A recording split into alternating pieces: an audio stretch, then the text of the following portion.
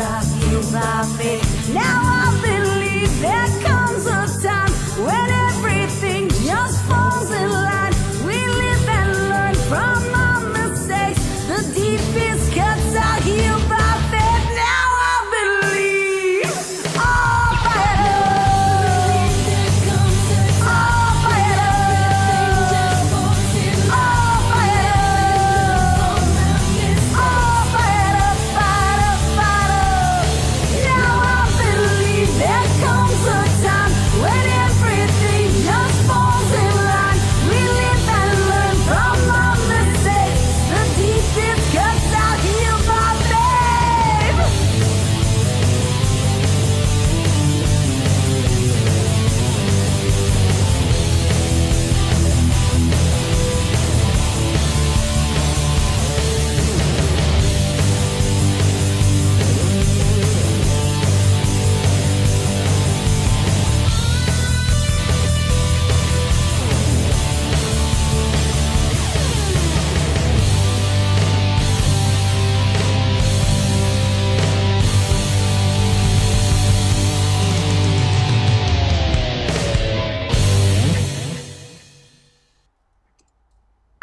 I think I'm on, right, Jim? Yes, you are. Yay! Take two. And I'm so excited that we took two, because not only are we gifted and blessed, you have Peter. How do you say your last name again, Peter? I don't want to misspell it. Like love, Levine. Levine. Oh my God, that's awesome. We're gonna write that down. Wait 1 second. It's a beautiful name. Thanks, Dad. Vine. Perfect. Levine. I love it. So we're really excited for this show. We have, we're taking two because the first broadcast wasn't going on correctly, and I never want to waste anyone's time on the show that it doesn't work. So thank you, Jim, for restarting and taking the time to restart. We really appreciate it. So we have a new guest on our show, Peter Levine, who, Judy, can you share his information? Then I'll introduce everybody else. Certainly. And Judy, my co-host, is an incredible gift to the show. Go ahead. Thank you so much. Peter G. Levine. Am I saying that right?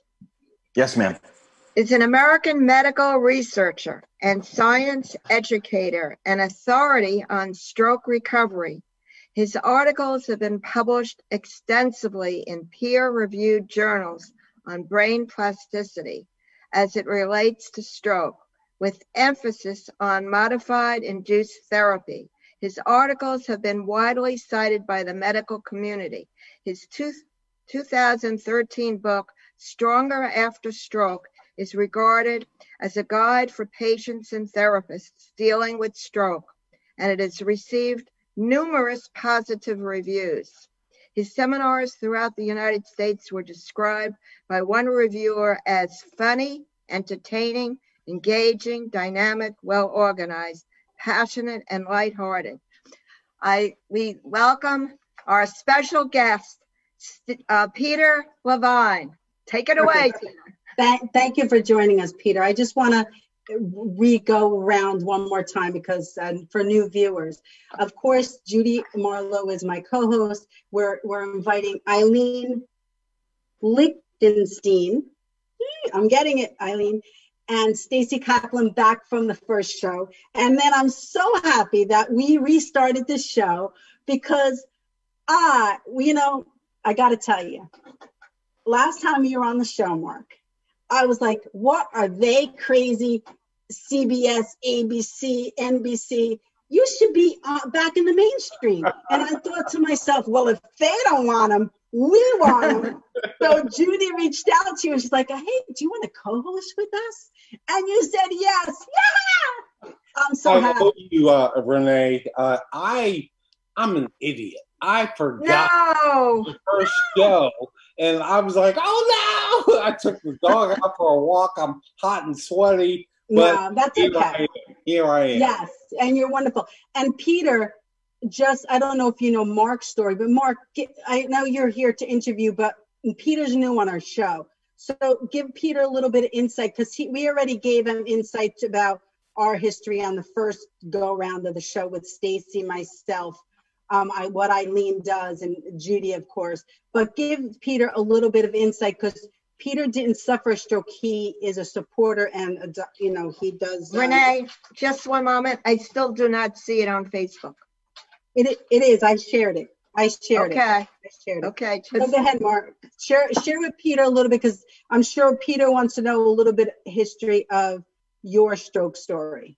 Okay. Well, Peter, I had a massive stroke.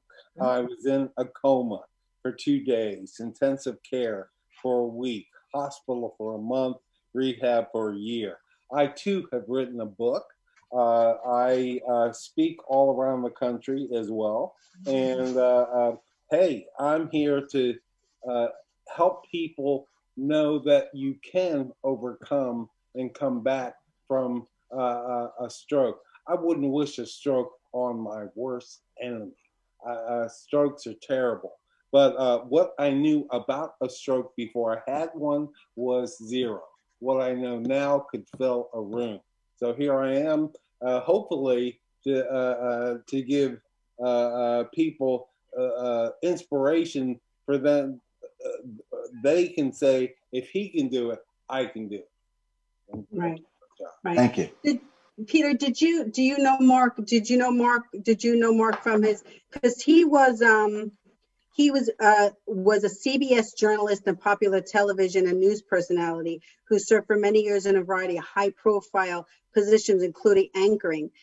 He's met and interviewed people like President Clinton, President George Bush, Gerald Ford, Jimmy Carter, Steven Spielberg. I mean, he was on a wonderful road in his life, and I think it's really important for me to state that for new viewers, to share that it can happen to anyone at any particular time. It doesn't matter what it doesn't matter about anything in your life. It doesn't matter about what faith you are, what color you are, or what size you are. It doesn't matter. It hits us all. It hits us all at any particular time. So I just thought it was important to give you a little roundabout of who the guests are today, so that you could share your information with us. So tell us, my first question to you, Peter, and I know Mark and Judy and Eileen and Stacy probably have questions as well, but I want to kick it off with asking, like, what drove you to do this type of work? What drove you to do this type of work? So first of all, I don't think I've ever met Mark, but of course I know his story. It's famous in the annals of stroke recovery. I do believe that he came to University of Cincinnati when I worked there, and he did a talk, one of his famous talks. It was relatively early after his stroke. And so it's good to see you again, Mark. Although I was just a face in the crowd, big fan. And so how did I get into it? I have a clinical degree in physical therapy. It was a second degree and a second career for me. My first degree was in communication, which is not important, but my first career was as a drummer in rock bands. And I know. That's why you like the music. Yes. Yeah. Guilty. So, but that part of my life, I was in a band, eventually signed to a major label, touring MTV, the whole thing. The point is that there's a great kinship between stroke survivors and athletes and musicians. The same things that work for athletes and musicians, which is a heck of a lot of practice, also work for stroke survivors at any point in the arc of their recovery. So unlike some of the brain healing stuff that happens directly after the stroke, within the first 2 or 3 months after that plateau that you guys are all familiar with, there's a lot of neuroplastic change that can be driven if you look at stroke survivors as low-level athletes playing a higher stakes game. So when I got my clinical degree in physical therapy, I almost immediately got a job at the Kessler Institute. Now, I do talks around the country. They're not like Mark's talks, which are great affairs, but mine are slogs of 6 hours of continuing education courses for occupational and physical therapists. So they're very sort of the sciencey part of it. And when I go and talk to therapists, I always learn a whole bunch of things from them. But one of the things that I can impart to them is that it's the stuff that you do well as a therapist that's going to let you know how the stroke survivor feels. And I always encourage therapists to try to learn a very difficult motor skill, because if they're not willing to challenge themselves, how can they ask stroke survivors to challenge themselves to that level? Every neuroscience student, if you have a bachelor's degree in neuroscience, one of the requirements is that you have to learn to juggle, because the thinking is it's so cognitive and so motoric that you'll get great insight into the brain if you have to learn this very difficult thing. So, ReneMarie, you said you were a singer. I played drums. You know as well as I do. I also understand, ReneMarie, that you were a softball player. Did I catch that from one of your? Yes, and I'm actually, I totally get and agree with your philosophy on softball music or sports music being the basis, because I'm writing another book, and the name of the book is Extra Inning, because I'm in the extra inning of my life, and what am I going to do with it? And on all my shows, if you stream back and you watch, I talk about the lessons that I learned during the coaching when I was growing up, and I used those tools from softball to successfully get to the point I am. And I think it's so important that you're bringing that to the forefront. Yeah, and it brings up a whole bunch of stuff. And this is a little bit of a tangent, but maybe Eileen might be interested in this kind of stuff. So I was always terrible at baseball and obviously softball as well. One of the things that always flummoxed me was how you were supposed to catch a very high pop ball. I'd always get very nervous and I wouldn't know where to put my hands. So it turns out that if you imagine, ReneMarie, imagine catching a high pop ball, you will imagine it, and the part of the brain that lights up in you will be exactly the part of the brain that would light up if you caught the ball. So if you actually do it, or if you imagine, you mentally practice catching a ball, the same part of the brain lights up.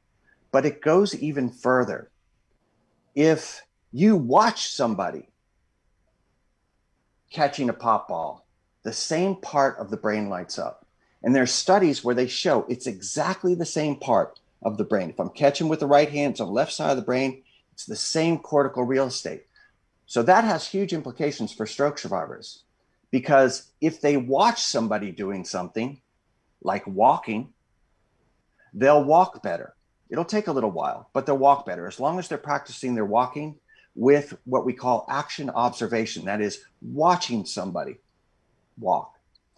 If they imagine walking the way they did prior to their stroke, and this is some of the research that our lab did, seminal research into mental practice. If they imagine walking the way they did prior to their stroke, their brain will change and they'll get better, what we call kinematically. They'll get better walking. They'll be more coordinated, more functional. So it gives you 3 different ways. You can actually practice something, you can mentally practice something, or you can watch somebody else do it well. And all 3 of those will activate the part of the brain dedicated to whatever movement you're looking for. Now, here's the problem, though. Sorry, do you have a question? Oh, Eileen is so excited to share something. So excited for interrupting you. I apologize. Why don't you continue? Go ahead. Do you remember what you wanted to say, Eileen? I remember, believe me. I'll remember this. Okay. So I just have one little caveat, and then we'll get Eileen, because I know, I'm sure she has some insight. So the only problem is with that whole idea is that you have to be good at the skill prior to mentally practicing it. So if I were to mentally practice catching a high pop ball, I would mentally practice the ball hitting me awkwardly on the head the way it did so many times on the baseball field. But here's the thing. If you did the skill prior to your stroke, it's called a motor schema, a motor engram. You don't need to know any of this, but that memory is in there. And the idea is to activate it. So even a very low level stroke survivor, as long as they did the skill prior to their stroke, they'll activate that part of the brain. And it helps as long as they're willing to practice the actual thing that is actually walking around the same time that they're mentally practicing. And that's all I wanted to add. So you got to be good at the skill to begin with. Okay, Eileen, thanks for waiting.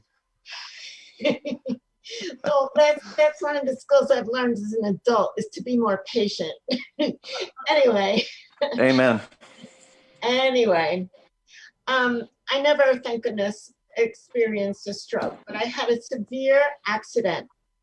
My foot was run over, and thank God it was only my foot. When I fell down in the street, it wasn't my spine, it wasn't my head. I was in the middle of owning a dance and exercise studio. And everything I heard you just say, Peter, was about my recovery. No stroke, and the visualization, having been in such good condition, mind, body, memory, and all that I healed perfectly well. 5 bone breaks, but I was perfectly fine. And in a very short time, and I was able to believe the local physician who told me in the middle of my recovery with my foot up high in the whatevers, you'll be just fine by October, because he was asking me to run a stress reduction program with him, with my movement program, moving meditation fitness, for his patients that were mostly people in wheelchairs. And it all happened. And I'm so happy to share this. Wow. Well, I actually always had said that in life, people need to do the work prior to anything happening. You always have to prepare for the what if, and you really need to do your work. And in life is not just about getting up and just, wasting your life. It's about what is you going to do with it? What are you going to learn in life? You need to learn things so you could, like Dr. Levine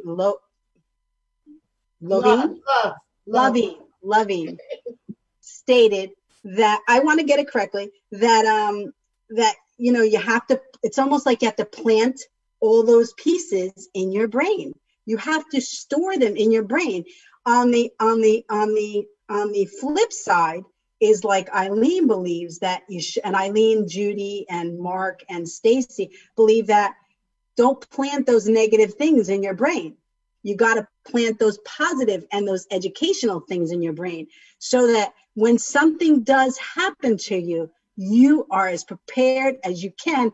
Like when I played softball, like I was ready. I was there. I was ready to play that game. When the game was at 4, I was there at 2, waiting on the bench. Like, where is everybody? I want to play. So, yeah. So anybody else want to feed into what Peter had said, Mark? I have a question for Peter. Peter, therapists. I always say it's people like them who help people like me. For a guy, I went to a conference in Tuscaloosa, Alabama, sat next to a therapist. And I said, I just want to say thank you to you, because you helped me, and then you go on to the next person and help them. But the person you helped me never, ever forgets you helped me. Peter, can you talk a bit about the mindset of people who decide to go down that path? That's a great question. And because I do so many talks to clinicians, I get to meet a lot of them. And 2 things. First of all, a lot of the ideas, like I often say to the people that are there, if you have any good ideas, you need to let me know, because then I'll present your idea tomorrow and and maybe I'll write it into the next edition of my book, and I'll give you absolutely no credit. That's the way the whole thing works, right? Is you keep stealing ideas from people. And so that's, but more to your point, Mark, thank you. Great question. Okay, so I'll give you an example. A therapist will come up to me during a break and she'll say, I've got this guy. And it's always, I call them, I got this guy questions. They come up to you and they get in your face and they say, I got this guy and I don't know what to do. He keeps falling. He has balance issues. He has hemianopsia.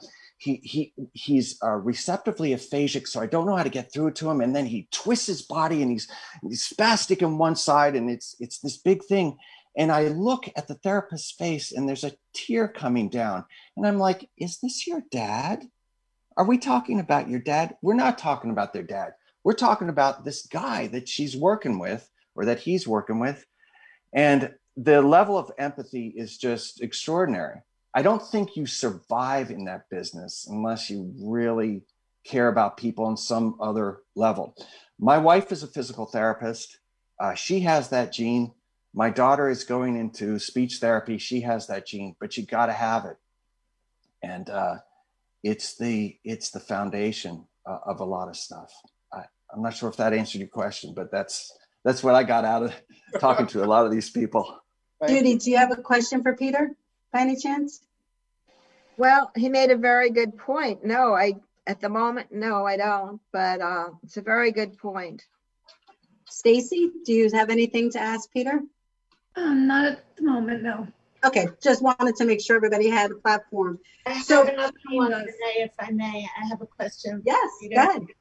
Okay, so I'm a level 2 certified EFT tapping practitioner, emotional freedom techniques. So I just, I'm asking, are you familiar with that modality? No. Well, we'll talk about it more offline. And if you quote me, I want to be represented in your book. No, I don't think you listened. I don't give credit. Once I steal the idea, it's mine. I'm just a collector. I don't even remember half those people. No, I'll tell you what. Let me just lay this out there now. My email address, and I don't care who has it, it's Stronger After Stroke, one word. If you stick them all together, Stronger After Stroke at Yahoo.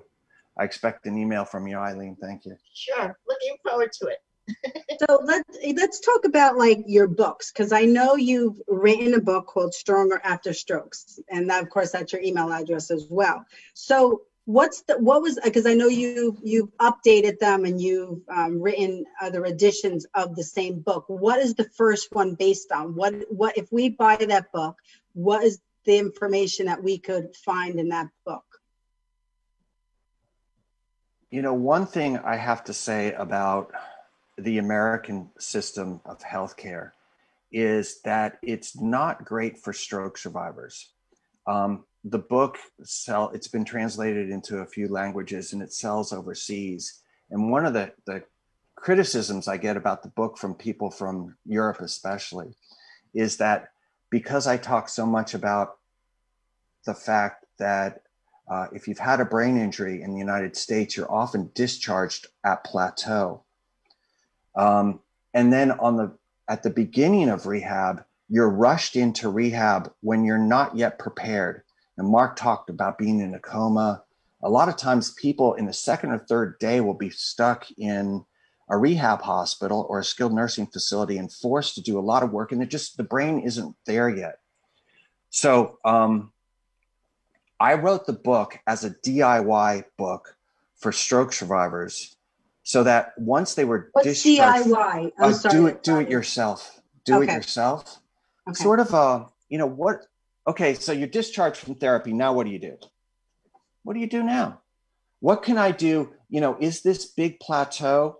You know, the therapist, discharged me. They got rid of me when I plateaued. Is that the end of the beginning or the beginning of the end? What do I do now? So it was taking a lot of neuroscience, a lot of the research that came out of our lab, a lot of the research that came out of other labs, and putting it into something that was readable for everybody. It was originally written for therapists, and the publisher said, we like your book, but we want you to bring it down so that everybody can read it. So I spent about 3 months rewriting the book in very simple as I could get it. As Einstein once said, as simple as possible, but no simpler. And it just goes through all these treatment options and how you might be able to do it at home. Hopefully, with a therapist around so that you can talk to them, with a doctor around so that you stay safe. But it's all really simple stuff like what I mentioned before, mental practice, or we also call it mental imagery, or what's called action observation, where you observe somebody doing something well. Things like mirror therapy, things like constraint-induced therapy, which we've done a lot of work with.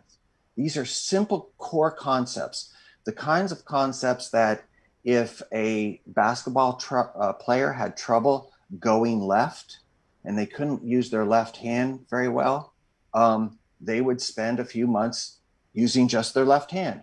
That's what constraint-induced therapy is. It is forcing use of the affected side to the point where that side has to rewire. It's a whole bunch of really simple stuff brought to stroke survivors and caregivers and therapists. I have a question. Yes, ma'am. Sorry, because otherwise I'll forget. You said that have to rewire. I just want to give hope to people that it can be rewired. Yes, but you are an athlete, and you already mentioned that you showed up 2 hours before practice and you're just waiting for everybody to show up. Athletes and musicians love to practice. I think that's what, like, you're not going to get good at a sport. You're not going to get good at a musical instrument if you don't love practicing. So, but there's a lot of people that don't love practicing. Here's a little tidbit. So it turns out, and they've done some research, and there's some correlation between being an athlete prior to your stroke and recovery, as opposed to somebody who was not an athlete and their recovery. The trajectory is much stronger among athletes. Why? Because they know how to practice, because they're not afraid of the process, because they know that there's a pot of gold at the end of the rainbow. So, but constraint-induced therapy is an oven mitt on the unaffected side. In the lower extremity, it's a little bit different. In aphasia, it's a little bit different. But in the upper extremity, it's easy to imagine. You put an oven mitt on on the good side. Sorry, if you don't mind me saying good and bad. On the good side, forcing use of the affected side. Now, the only amount of movement that you need, because if you tied up the good side and it's called forced use, you force use of the affected side, and they can't open their hand, that's just mean. So you have to find the right kind of people. And to qualify for that treatment, and I wish I had a washcloth here, but all you have to be able to do is pick up and release a washcloth 3 times in 1 minute. So that's very nominal amounts of movement. May I ask you, ReneMarie, so it's your right-sided hemi. My right side. Your right side. And can I see you open and close your hand? So you have great movement. I mean, you're overqualified for constraint-induced therapy. But the bottom line is that I'm still a little bit, off balance. And to me, because I'm an athlete, I want to keep improving my structure, what I do. I don't want it. It's never enough. You always come back, you review, you learn, and then you take the next step. So that's, where I'm coming from. Are you right-handed prior to your stroke? I'm ambidextrous now. You are. Look at you growing. So let me ask you this. Are you able to throw a softball with your right hand? Yes.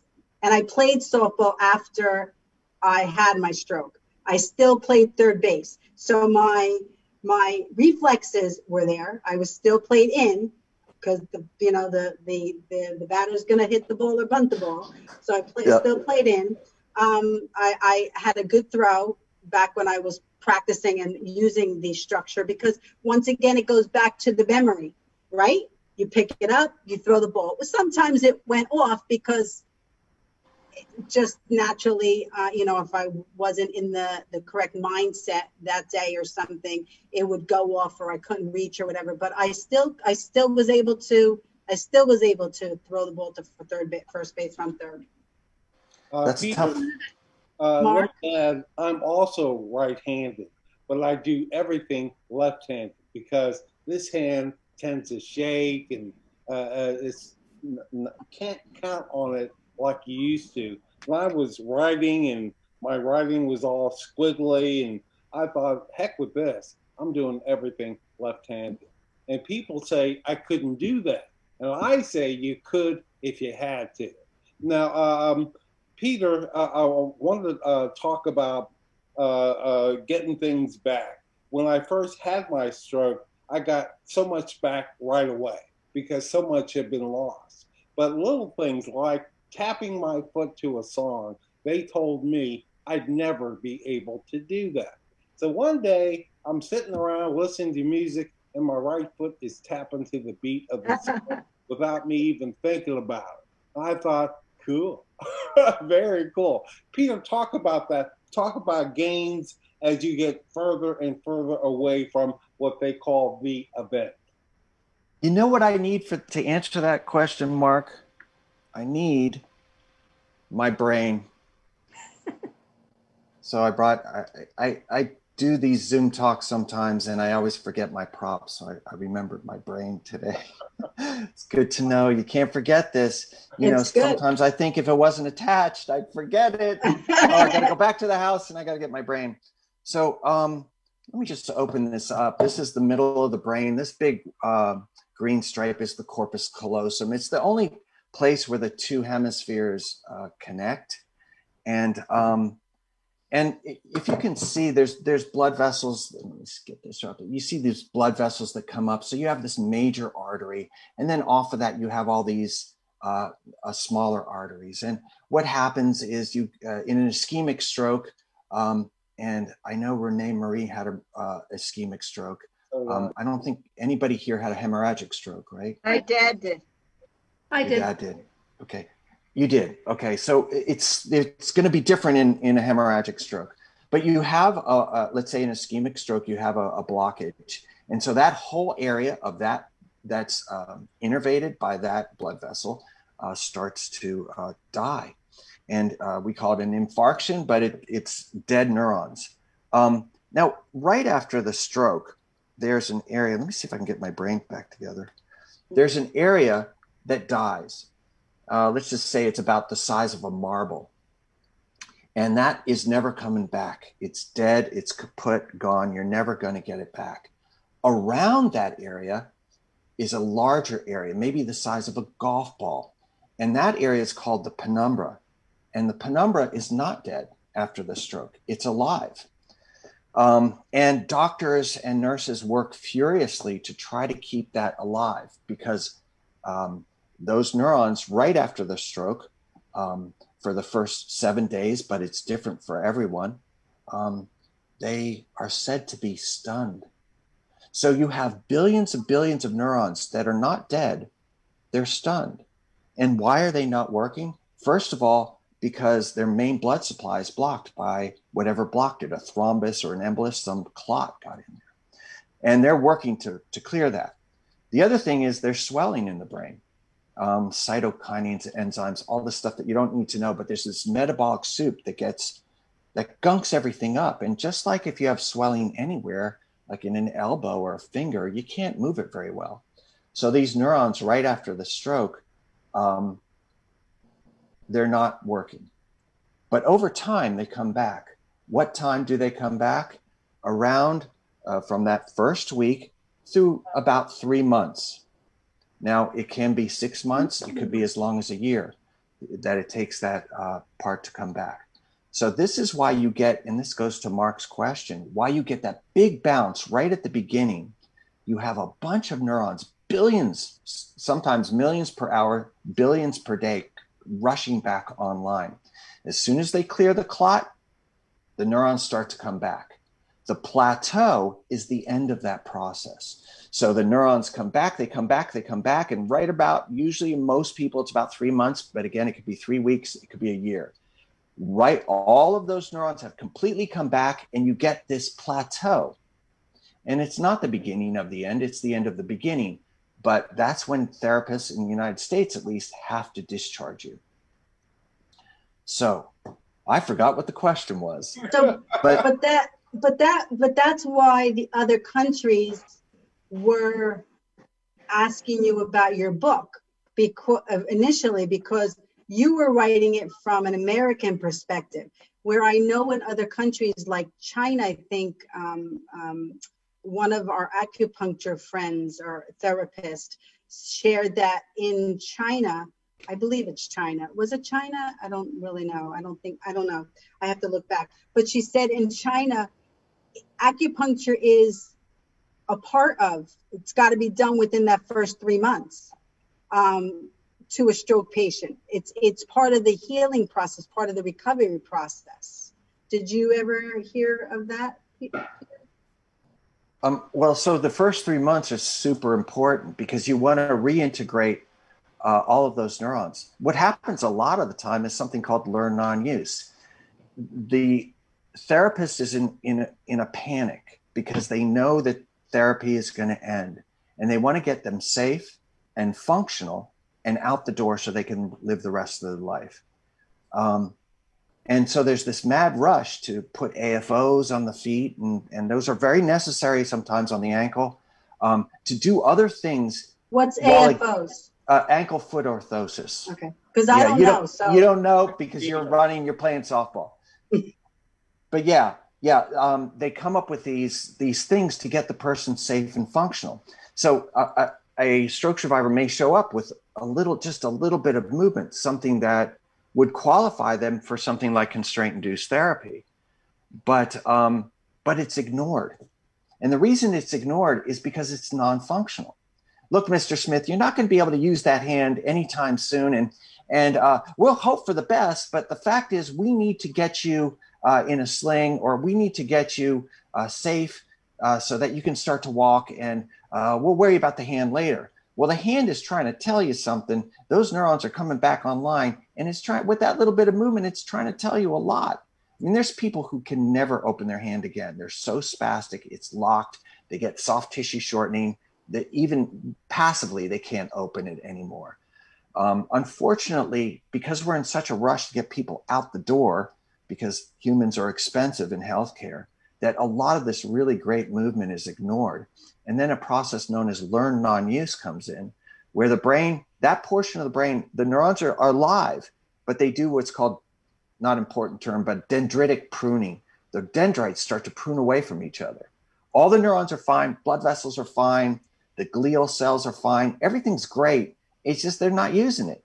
So what do we know about the brain? It's use it or lose it. And that portion of the brain then lies fallow for the rest of that stroke survivor's life until some extraordinary therapist or a caregiver goes back in and forces use. And this gets back to our original issue, I think, is that you said sometimes people are motivated to move and sometimes they're not.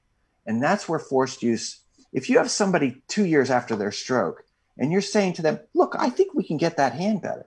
I think we can get it open. I think there's a lot of potential there. They'll say, no, It'd be too late. It can't be done, but it's not too late. So after the plateau, you have all these neurons rush back online, you get a lot of return. But after that plateau, their brain is just, your guys' brains are just as neuroplastic as mine is. You have a couple problems. One is the portion of the brain dedicated to that movement originally, part of it is dead. You have learned non-use, where that portion of the brain has pruned away. What we find often is that, you guys know this, right? So my right hand, I know this is probably showing up the opposite way on the Zoom meeting, but my right hand is controlled by the opposite side of the brain.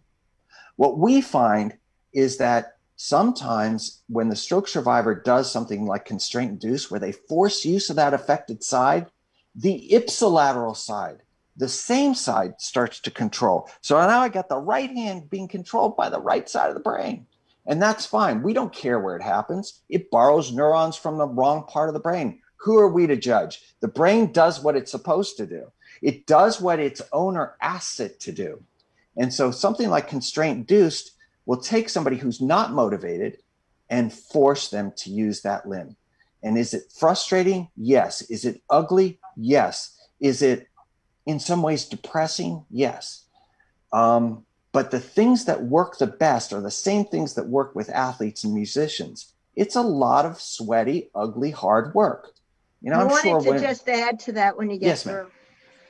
Yeah, Well, no, please now. Now's a good time. I need a breath.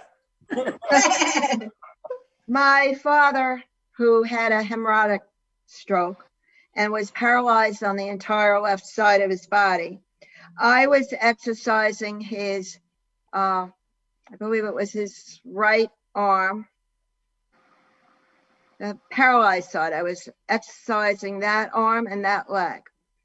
And the nurses and the doctor put him in a sling.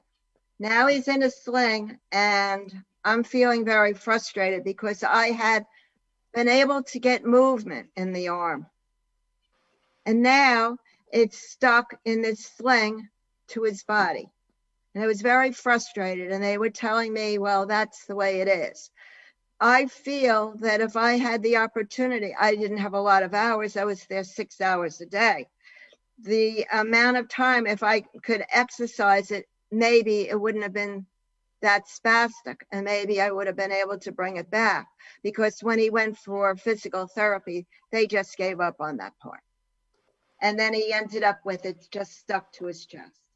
And I was very frustrated about it. That's really, I'm sorry, Peter, I just wanted to add, that's, you know, we always talk on this show, and Judy and Mark, everybody, Eileen, Stacy, know that, you know, we always believe that you should have a team of people around you. You should build a team of people you trust around you before you get into a situation where you need them, because that way you don't have to go looking for someone that you trust. And like you said, Judy, you know, the therapist said no. Well, you know, now they all said no. The doctor, they all said no. And yet I was able to exercise his arm, bring it up and back and over. Okay. It was hard. Okay. I was struggling with it, but there was movement. The minute they put it into that permanent sling, that was the end of it. They wouldn't let me exercise it. It got worse with time, and there was no help after that. Right. His leg, I was able to continue moving. Yeah.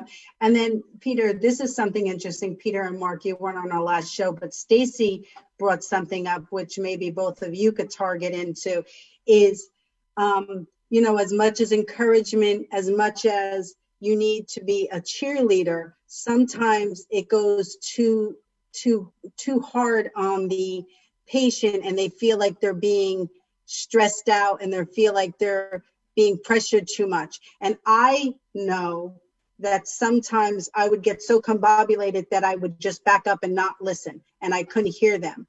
So talk to us about that, Peter and Mark, about, you know, about that balance in between. Well, when I first had my stroke, being in the hospital, couldn't move, needed help for everything. And my wife, my caregiver, saved my life. She would come in, and you wouldn't see on her face the concern that she had. She was just a big cheerleader, and we can do it and go forward. Peter, my question to you, and you kind of answered it, was when you have a stroke and you get all the things back and you plateau, but after that plateau, you still get smaller gains. Why is that? Well,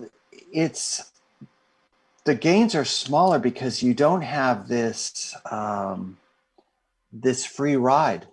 You don't have the free ride of all these billions of neurons coming back online. remember you have the area that's dead, and then around it, you have this area that's alive but stunned. And those start to rush back, and you get this really high trajectory. Now, after the plateau, as you point out, as you just said very well, you get smaller gains. And so the people that are very highly successful, and I think we have a couple of them in this group, are people that once they plateau, they still chip away, just the way an athlete would. Just a chip. You talk to an athlete and you say, hey, are you okay with plateauing? And they say, no, that's retirement, or that's, losing. You're always trying to, as a musicians in a way, like an athlete is plateaued by their age. Eventually you plateau because you're getting older. Musicians kind of never plateau. We're always trying to learn something new, but those are very difficult gains. The easier gains are when the brain is just giving you a free ride. Then after that, it gets much more difficult. And also as the person with the stroke, you don't feel the small incremental gains because you're living it. You have to, so, when you have real differences every day, and then it's just a tiny step, it's sort of frustrating. I found for me, I was paralyzed on the left hand side, and I would sit on the couch with my hand in the air and say, move, come on, move. And for months. One day I was coming home from the center and I had my lunch box. My mother and I are walking in my house and I stopped. He said, what's the matter? I said, look at me, look. I'm holding my box in my left hand. It just happened. And also, if you're paralyzed and if you have spasticity in, let's say, your left arm, couldn't you take your right arm and just try to raise it up? I did that from the beginning. When I would sit to eat for lunch, I would put my left hand on the table just to stop food or whatever, but just so it was participating in it. So, sorry. One of the things you bring up, just 1 second, because you bring up a great point. The small incremental changes are really difficult to measure. And that's what you're talking about. From day to day, the stroke survivor often doesn't see. That's the great thing about working in a rehabilitation research lab like I did, because you're always collecting data. You're always doing what's called kinematics, where you go into you take infrared pictures of little changes in movement. That's what's great about using fMRI to look at the brain, because the stroke survivor doesn't see the changes, but we do. And one of the things I strongly advocate stroke survivors do is videotape themselves so that you have something that you can measure from. If you can, like you said, my hand opened one day. Well, how far did it open?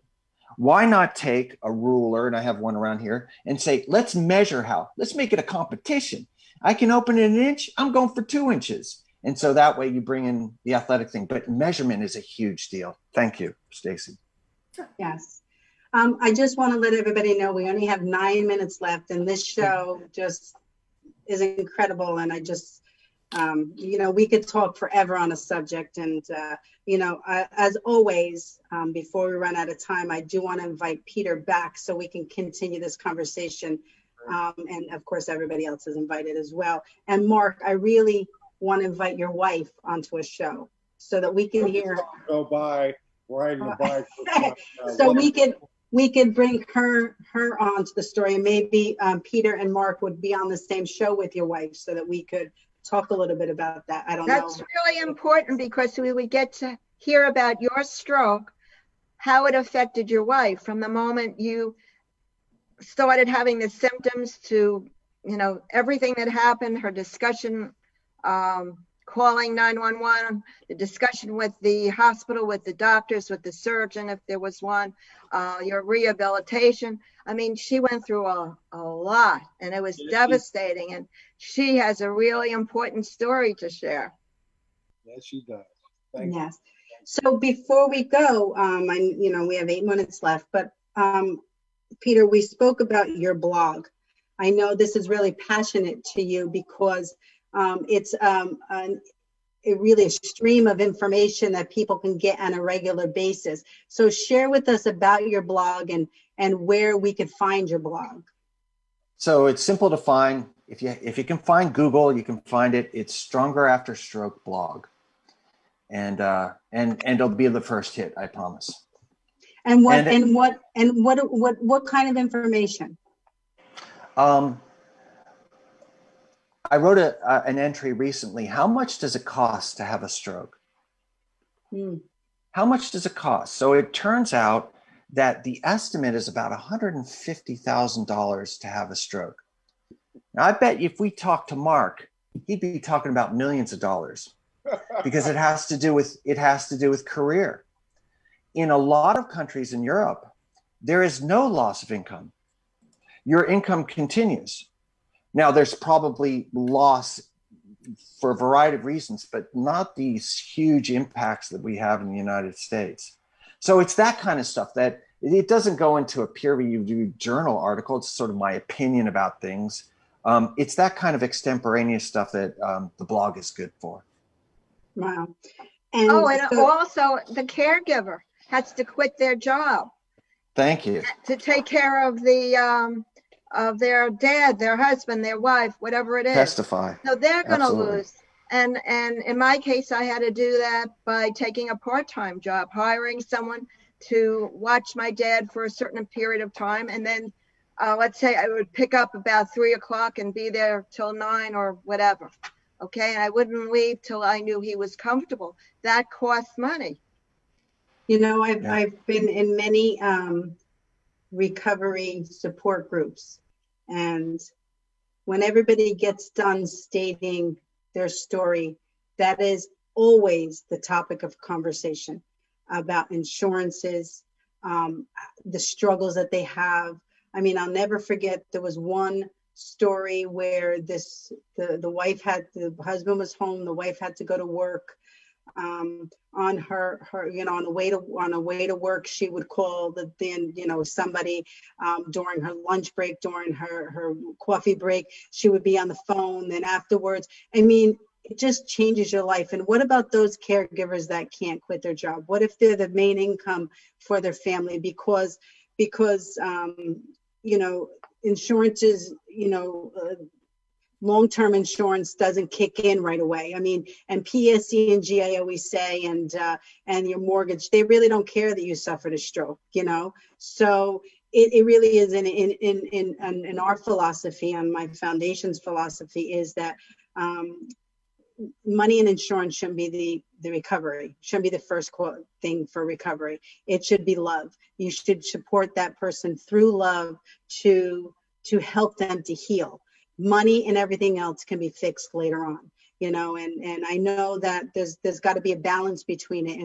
And I really went down to Washington, D.C. with the American Stroke Association and fought for recovery, for insurance, for advocacy, because I really do believe that there's got to be a balance. And my thing is that we don't want to share with the insurance companies how to operate, but we want to work with them to make it better for everybody.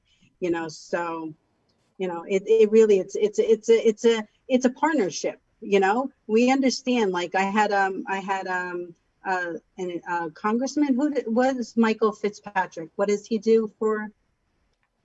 He's an assemblyman on my show, and I'm open to listen to all different sides in politics, and because I'm a business. You also had Andrew Rayer.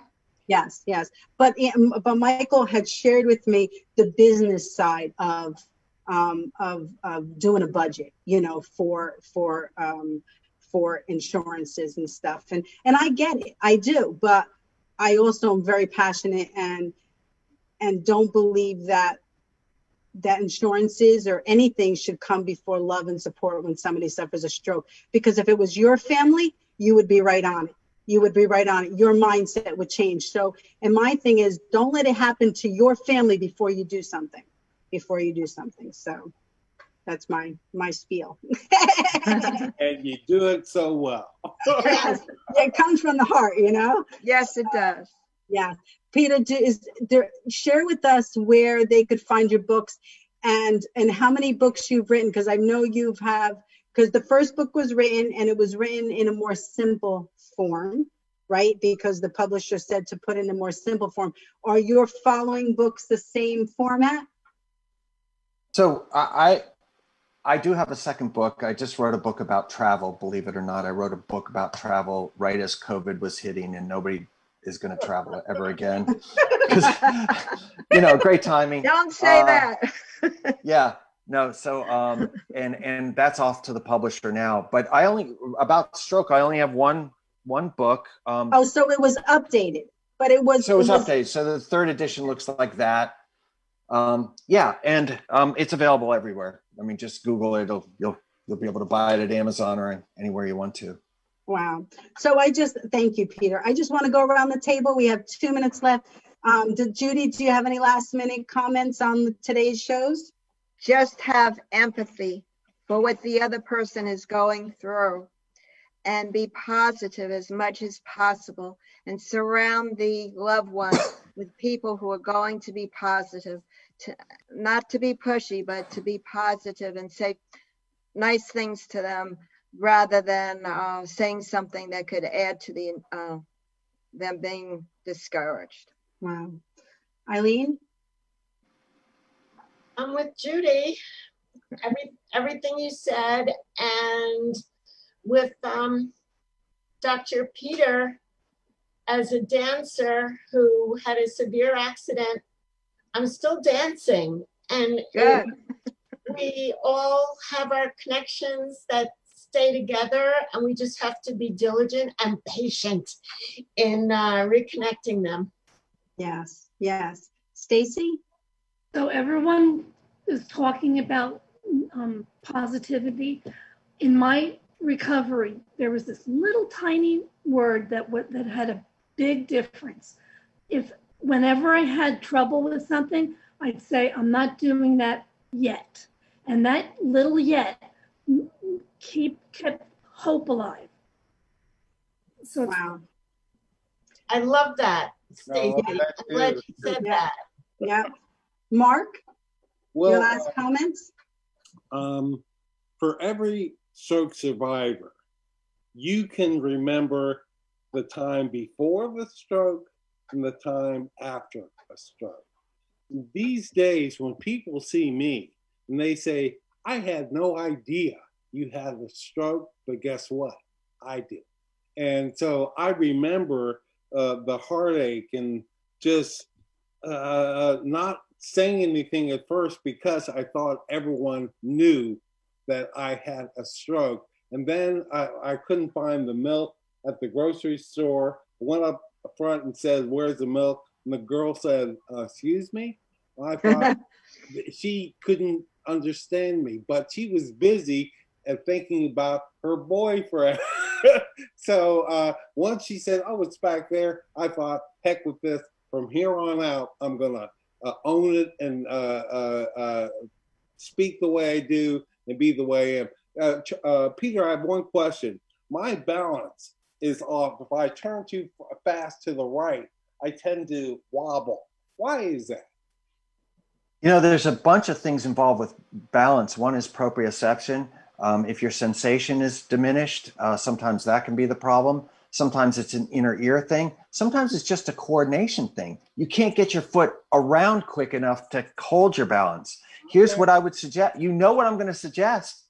practice. Take up dance. Done.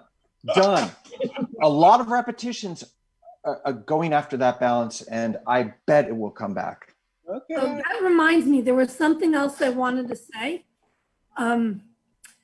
When you have practice, find something that you enjoy doing.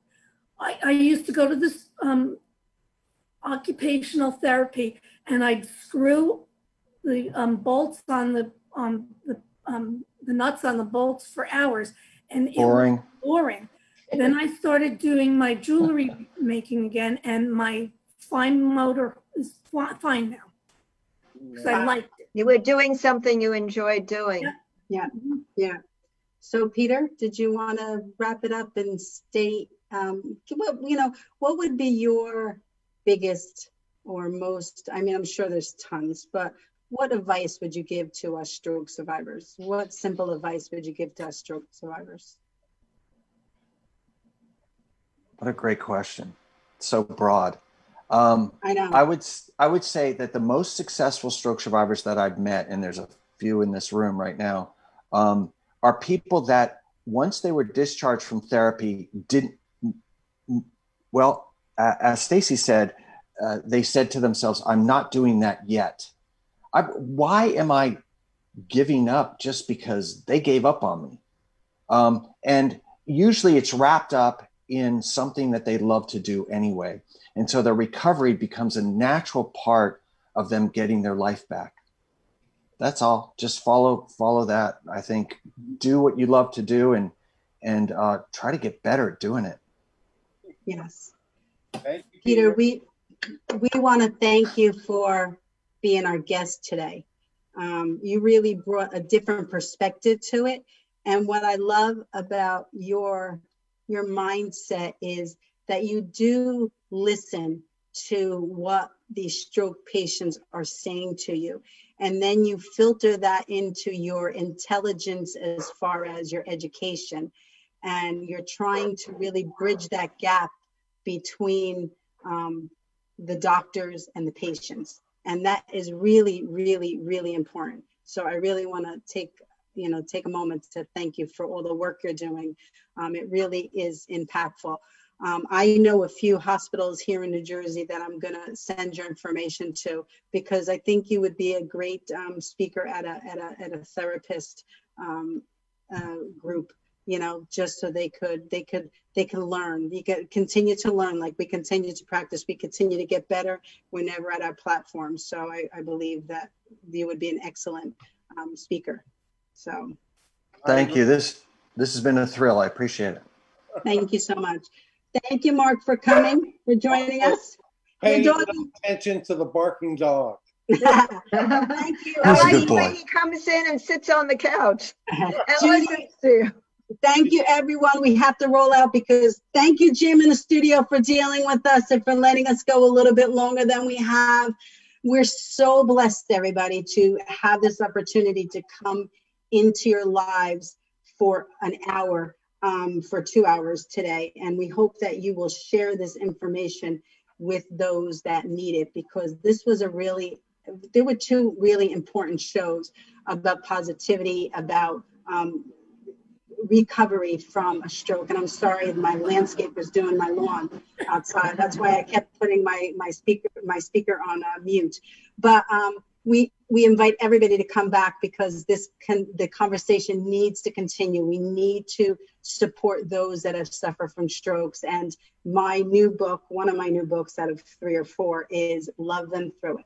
Love them through it. That's the first key to any illness or any challenge everybody has in life, especially during this pandemic. So love them through it. Here we go, everybody. On 3, we're going to blow kisses. And thank you so much. Ready? 1, 2, 3. Bye, everybody. Have a wonderful God bless day. you Thank all. you. Bye. Thank you.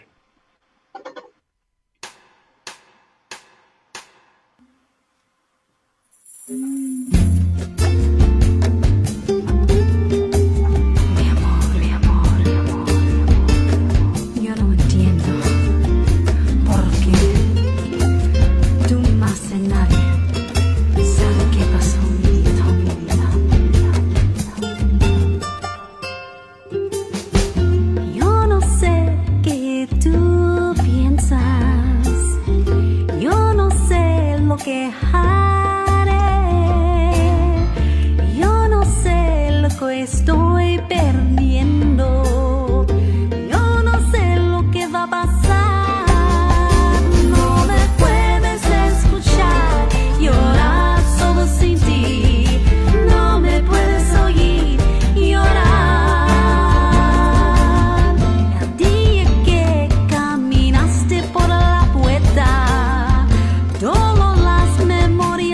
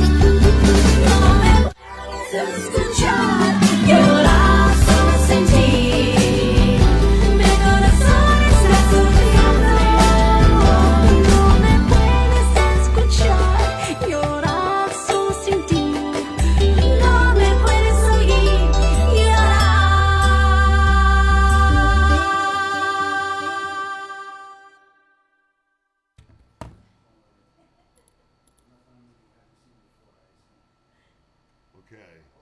Say hi to Renee. Hi, Renee. Can you hear them? Say it again. Put the video on. Hi, Renee. I can't see you. Oh, they're on the camera. Hooked up automatically by text. What camera can I put? I can't change the camera here. I don't know how to change the camera. Okay. All right. They just got here. They're ready to start. All right. Thank you for dealing with us today. No problem. Thank you, Renee. Bye. I'll see you later. Bye-bye. Bye. All set? Yeah. Perfect. Okay. Good. I'll tell you.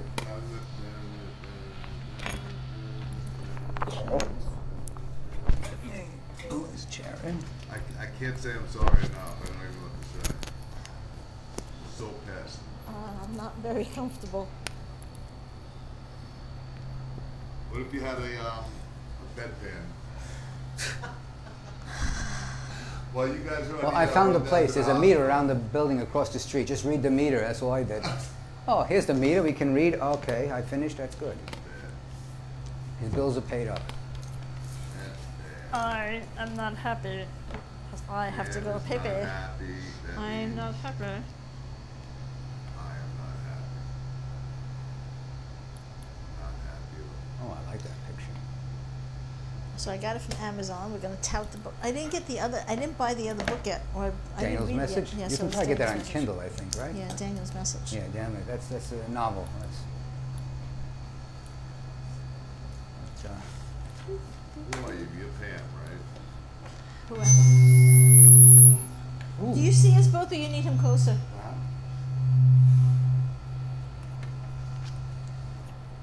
Please don't tell me we're gonna have malfunctions now. Do you need Dion closer you to mean, me? you mean closer? How we if a second can.